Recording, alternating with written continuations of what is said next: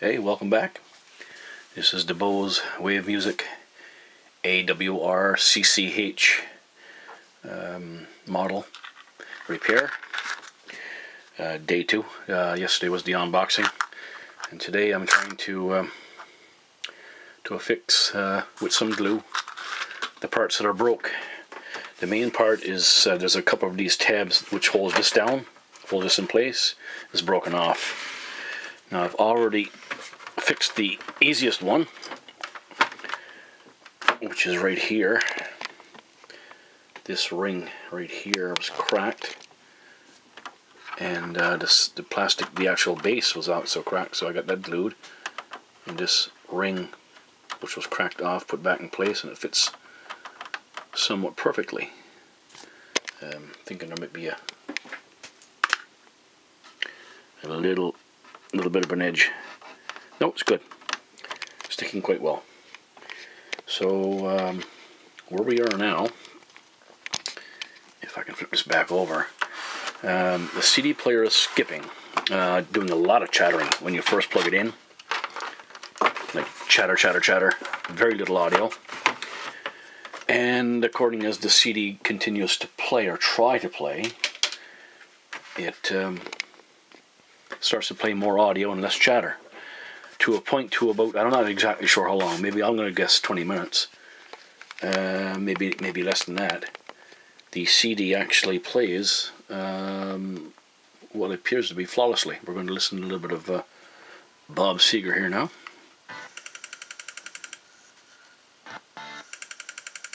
Hear the chattering here. Now, according as I let the CD play, there's more music, less chatter.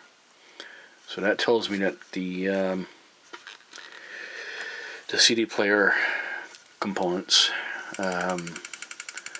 need to get warmed up, and once they're warmed up, they're okay. But they must be out of tolerance. So there's a way I can adjust the actual voltage, I believe, to the CD player, which I may try today. Just turn that little trim pot there in the CD player unit itself to increase the amount of voltage getting to it, so that might rectify this. So in order to do that, I need to keep the CD player in a non-functioning mode, in cold mode basically, and do a slight tweak of that little trim pot in there, and then reassemble it, put the CD in, and if the CD plays, well then I know that I just cheated the CD player so it can read properly. But that also tells me that the components are, definitely in need of replacement. So we're going to go ahead now and finish trying to put these little tabs in their prospective places so that the unit can be screwed down properly, the top to the bottom. Okay, I've let the CD player cool down again while I was working on the this top part of the radio. As you can see, I have this one re-glued. This one here has been re-glued. This one was good. This one has been re-glued. Right here. There's a small little piece I just found here inside the radio. One more piece that I neglected to find, which goes right here and here somewhere. I'll see if I can tuck that in there now. And this last one over here is in good shape. So we had two good ones. This one was cracked. I had to glue it. Didn't look like it was cracked, but it was just ready to pull off, so repaired this one. So there's only two that was actually going to be holding this top case. And as you can see, the CD player is still clicking away. But after about 5-10 minutes, it'll clear up. I'll be back in about 5 or 10 minutes. We'll see right a time on the clock here. So as it stands, it takes about 25 minutes. I came back and I noticed that the CD was playing well. So if you have this sort of issue and you want to use your CD player, you just have to toss in a CD and warm up the CD components for it to work.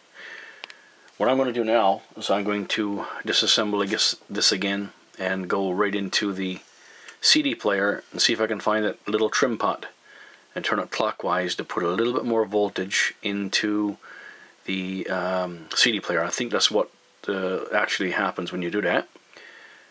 And by then this unit will be cooled down again, and if it works, once I put in a CD, it'll start playing right away, or it'll start chattering once it's cooled off until it warms up and then start playing again. So I'm going to give that just a small little turn to the right, that small little trim pot, to increase the voltage, and see if that takes care of the CD player for now.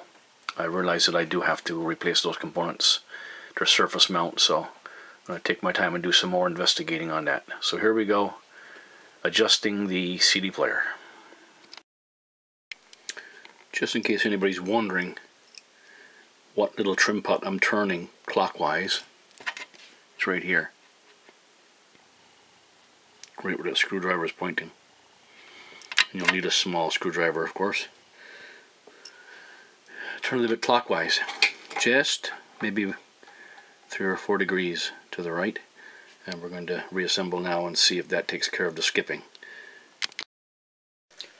I've made the adjustment on the CD player, and it has not made the CD player play any better. I'm not going to make no more adjustments, but I will watch to see if the CD player does decide to play properly quicker than what it did. Perhaps I need to turn that trim pot a bit higher, but I'm sort of worried about doing that right now.